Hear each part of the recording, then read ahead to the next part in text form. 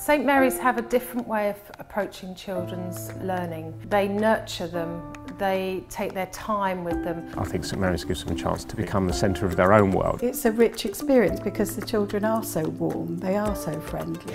Somewhere every day you see that positive difference that you're making. Every day you're greeted by very sincere and very pure, smiling young people, and no agenda, but just to be here and sort of living in their moment right now. It's about education, it's about getting qualifications, achievements and ultimately working towards employment and independence.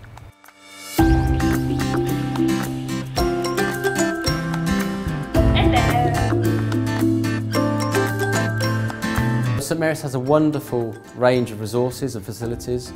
In addition, a really committed and dedicated staff team of therapists, educationists and care staff to support the holistic needs of each child. In terms of resources and provision and what we provide here, it's the best you can get. We've got a whole gym set up, we have the trampoline for rebound therapy, a lot of outdoor activities, so we've got bikes and now do cycling in the tennis court, horticulture boxes. We have on-site speech and language therapists, physiotherapists, occupational therapists, as well as a health and wellbeing team made up of nurses and a clinical and educational psychologist. The occupational therapists don't just focus on their showering and toileting and getting dressed and eating. There's a lot of independent living skills that happen, which is a really key thing for our pupils, that they grow up to be as independent as they can be. What it means is that we can bring different professional opinion together at the same time to make sure that we're looking at each child in a holistic way, and then plan and put those things into place and review as we go along. So what we don't have to do is we don't have to wait for someone to come on site and give advice. It means we can all do that together at the same time to make sure that our pupils' needs are really well met.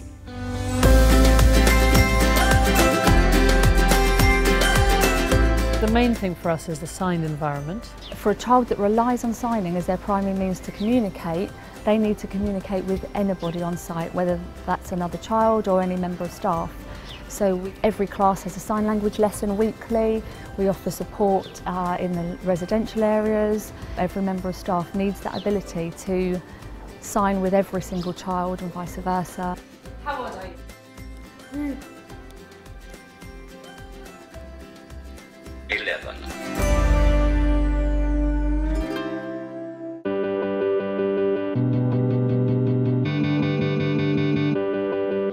A vocational centre has been set up to aid and create an environment of a small village to help post-16-year-old students gain life skills. We have the facilities to do stuff that other schools can't do, so the students get that experience. We are in the vocational centre hairdressers.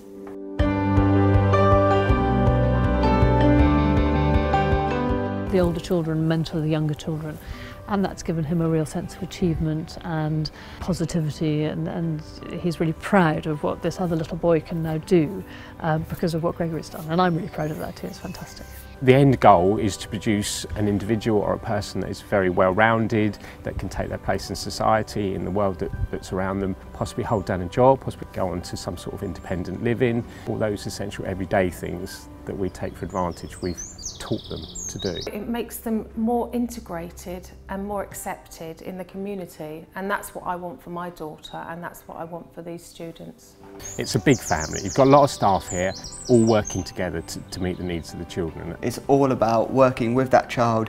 You explore what's meaningful to them, you find out how they want to have an input into their therapy. There's no feeling comparable to what you get when you see one of your students or young people achieve something, and the proudness on their face. Every day there's some difference that you see, and it isn't a massive thing maybe for other people, but when they haven't and now they can, that's a really big step. Sometimes we see the difference it makes to the family, because we have had children come along and without the ability to communicate, and if you can't do that, they can be very frustrated, angry, aggressive.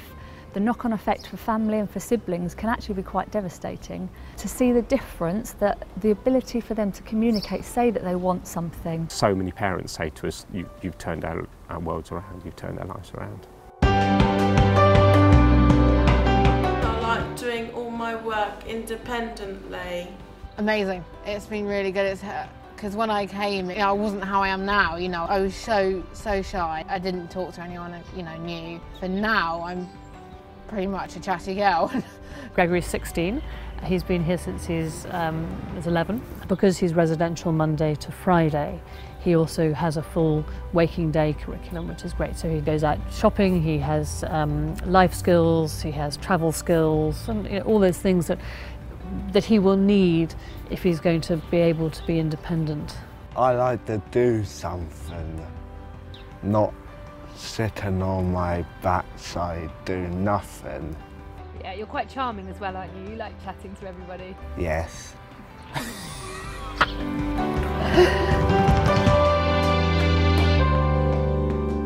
I love working here, and I'd love to work here for as long as I can, and that's why I've been here so long. It becomes part of your life. Once you start at St Mary's, I think you fall in love with it very, very quickly. I'm very proud to be part of St Mary's parents and staff team, and I know Leo is, and we're both really happy to be here. For any parents that were thinking about it, I would say to come and have a look around, to come and see and get that feel for the dedication and care that the staff have for all the pupils, and to see that, yeah, this is a life-changing place for the staff and for the pupils.